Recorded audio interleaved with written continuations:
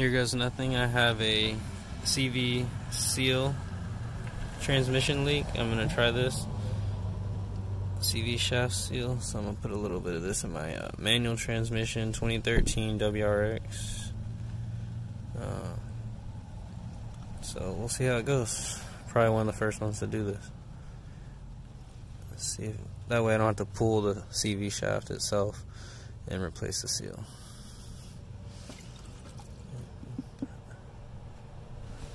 It's right underneath your intercooler.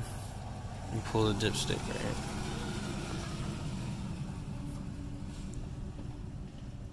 right. Add it and let it run.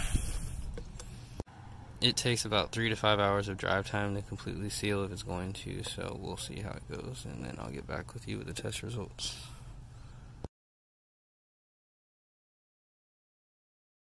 Alright, so after adding the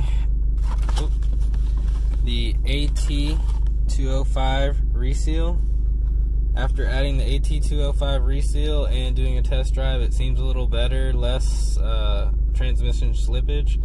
I don't know if it was just blowing past the seals and just causing little issues there. I did go for a little test drive. Everything's going well. Didn't hurt the car so far. I might drain it out eventually after the